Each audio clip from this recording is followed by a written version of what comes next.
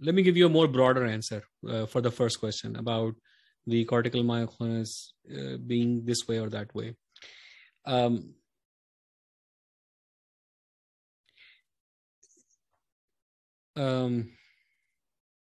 Let me give you an example from chorea first, and then we'll come back to the myoclonus.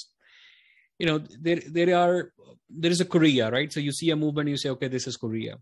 And then we say, okay, this is a chorea from Huntington's, and this is a chorea from Sydenham, this is a chorea from hyperglycemia, this is a chorea from medication, this is from levodopa, so on and so forth. Although they look similar, but they're also very different. You can see different types of chorea, and you can tell this is a Sydenham chorea, this is a Huntington's chorea, this is a levodopa-induced chorea, this is a tardive chorea, this is from hyperglycemia.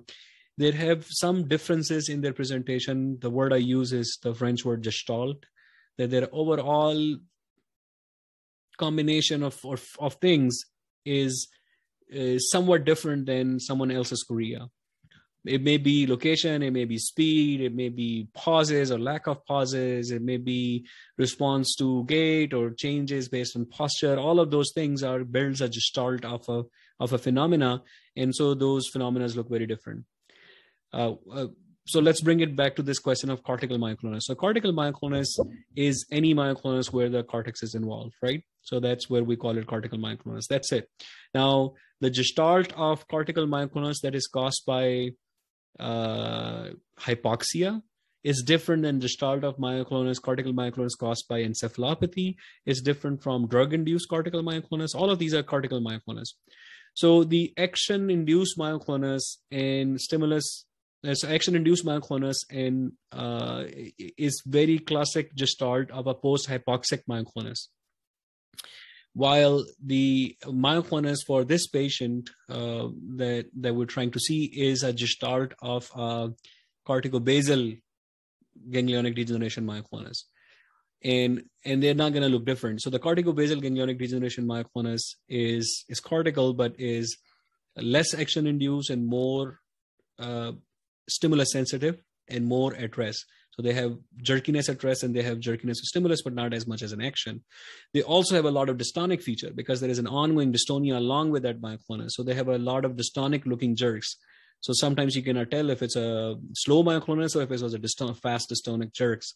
And so often I debate between this that do they really have true myoclonus or is it just a fast dystonic jerks that we're seeing, or dystonic myoclonus, sometimes we call it a myoclonic dystonia that we see with these patients.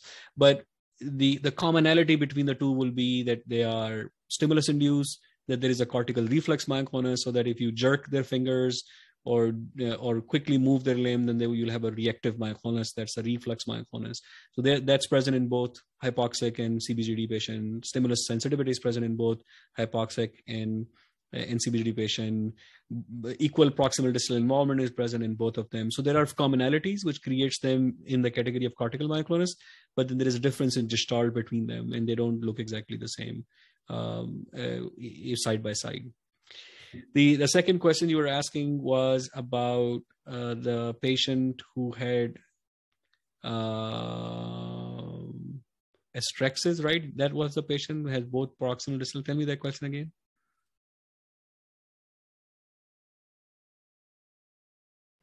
Yes, the patient that has anastraxis. The question was the subcortical myoclonus should be a proximal one. Yeah, anastraxis are distal, negative myoclonus and distal.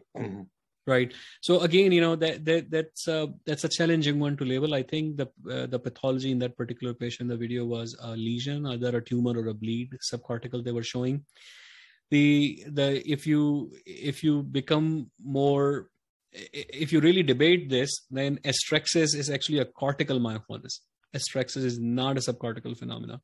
Astraxis is a is a negative myoclonus with some positive in between that happens in patient with encephalopathy, either most classically hepatic or ammonia related encephalopathy, but can be seen with renal or uremic encephalopathy. It can be seen with CO2 narcosis or respiratory failure encephalopathy.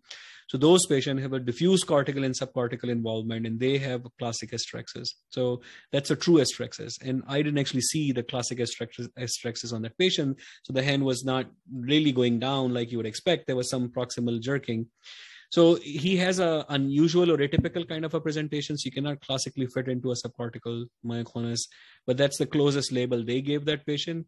I may not have given it that label, but we try to label things into, we try to force patients into the squares we have created for them. So even if it's a round peg, we try to put it into a square that we want them to be in.